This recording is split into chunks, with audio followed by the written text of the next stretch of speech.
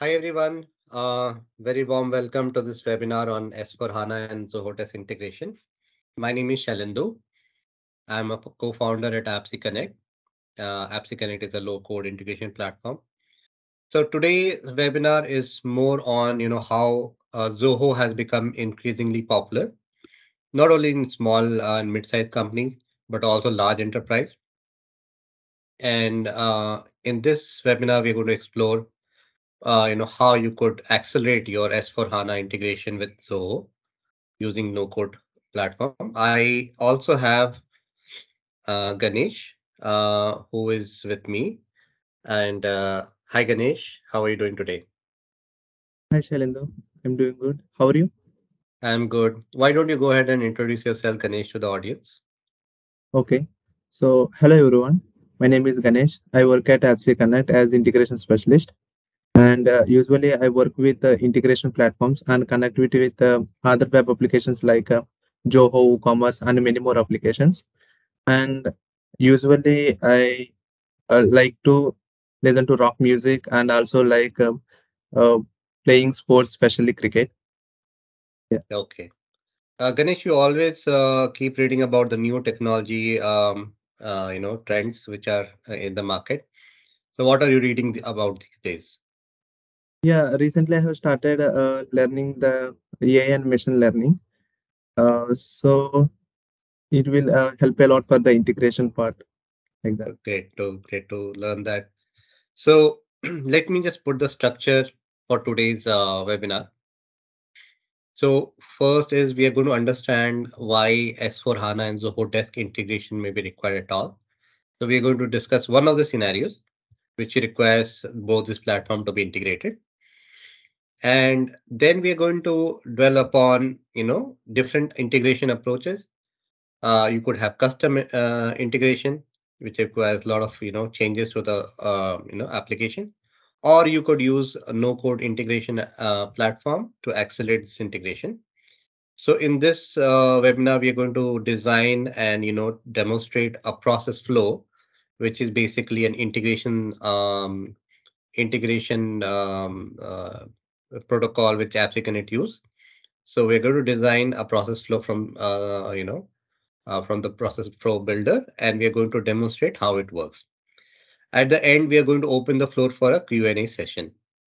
So let's talk about a company called Quick Foods Incorporated, which deals in, let's say, beverages. And for them, ensuring uptime of their equipment and machinery is super critical because it really impacts their operation, right? So to have this streamlined, they have service technicians and they use Zoho Desk for their day-to-day operation. So if there's any machinery which breaks down or there's a preventive maintenance that needs to be happening, they do it all within Zoho Desk. The company uses S4 HANA, which kind of stores the master data and the accounting on the finances for the company. Now, every time a new notification is created, a new service request is created, it needs to flow down to S4, as well as if there's any financial transaction or spare part orders, that also need to be exchanged with S4 HANA. So in this demonstration, we are going to, see how this can be quickly created using the no-code platform. So Ganesh, if you want to take this over and, show us how the process flow works. Okay. So I'm going to show you how it is configured. So here we design the process flow that will sync the tickets from Zoho Desk to SAP. So this process flow is looks like a flow chart. There are two kinds of nodes here. One is application node and one is a mapper node. Application node is used to get the data to the from the application or push the data to the application. And the mapper node is like converts the data from one format to other format. Next, I would like to open one mapper node here. That is Just Zoho Desk before you application do mapper. that, Ganesh, I just probably just for the sake of audience understanding, Okay. I'll just describe this process flow. So it's basically starting and it's getting all the tickets which are created in Zoho Desk in the first step, and then it converts it into a format that SAP understand. Now tickets are called notification in SAP. So once it is pushed to SAP, again there's a mapper node which reads this notification information and updates Zoho with the notification number. So it starts with Zoho, application pulling data from Zoho desk, getting all the non-synchronized tickets, mapping it into S4 HANA understandable format, pushing it into S4, getting the notification information, and updating the notification number on Zoho desk. Okay. So yeah, Ganesh. So if you want to open up Zoho desk application node and then maybe show us what goes inside it. Yes, I'm going to open that Zoho Task application node here. So in this node,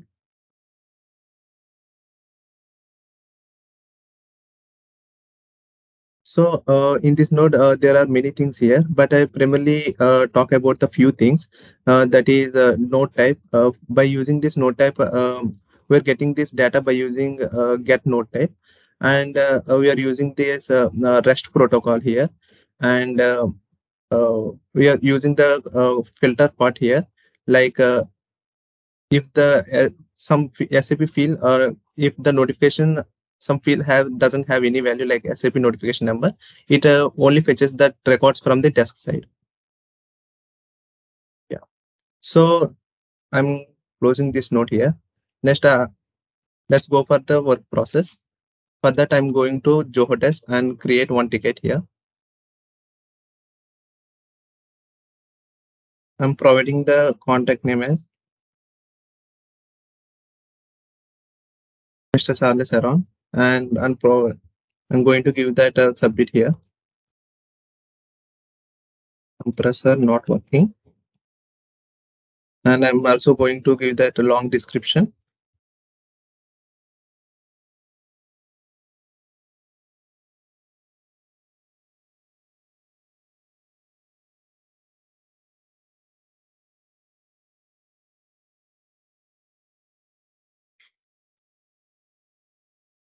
So I'm going to save this ticket here.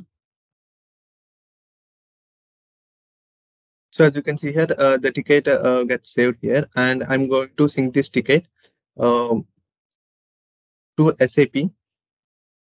So usually the process flow will run for the defined schedule time. So as per the demonstration purpose, I'm going to run this process flow manually so that we can see how it works. I'm going to run this process flow. As you can see here, the process flow is started, and the green arrow shows that how it is processing.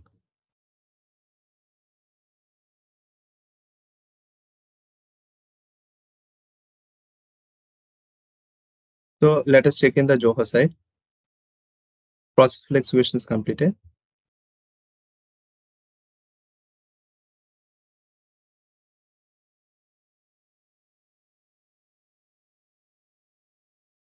As you can see here, SAP notification is created in SAP, and the SAP sends the notification number as a response to this SAP notification number field. Mhm. So let's check this notification number in SAP side.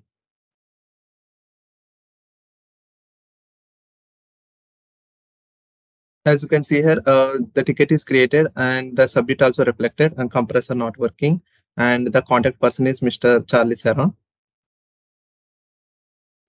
This is all about the integration. Yeah. Perfect. Thanks, Ganesh, for that. Now we have few questions coming in from the audience.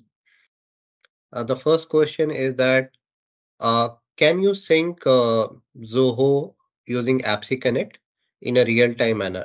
You referred that it needs to work on schedule. So is real-time integration possible with AppSeConnect?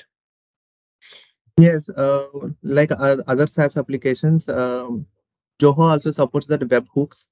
So by using webhooks, we can sync the real-time data by using AppSeConnect. Yeah. Okay. I just want to add that when you're doing real-time sync with SaaS-based application, you might want to also think about the API limit and consumption limits, because if you do a real-time sync, it is basically one packet flowing down for each integration. If you use scheduled integration, you can actually pull in a bunch of records and sync it together. But that is just a consideration that you need to keep in mind. Second is that how much training is required for to be able to create process flow. So it is very easy to create the process flows. Just doing the process flows look like a flow charts, and we need to follow some integration steps. And so if you know that API structure from source application and target applications, so it is very easy to create the process flows. And also AppSeConnect to provide the training sections for the process flows creation. Great. Just to add, there's a 6-hour training which is provided by AppSeConnect to all its partners. And the 6 hours is pretty comprehensive. You'd be able to get up and start creating process flow within AppSeConnect, test it, and do a lot of troubleshooting as well. So it's pretty easy to understand, creation of process flow. The next question, Ganesh, is that you support SaaS as well as on-premise applications. Where does your software get installed? Is it on cloud or on-premise? So actually do that mapping in the cloud, and that AppSeConnect agent we can also install either on premise or AppSeConnect cloud. Yeah. Great. So we provide both the options. So you could have completely cloud-based solution or a hybrid installation where you do the mapping on cloud but run it locally. So AppSec Connect provide both hybrid and on cloud options. Ganesh, there is another question on Zoho. How do you get the API details of Zoho to start making integration calls? Okay. To get that API details, there is one website that is api.consolejoho.com. So let me show that thing also. API slash console.joho.com.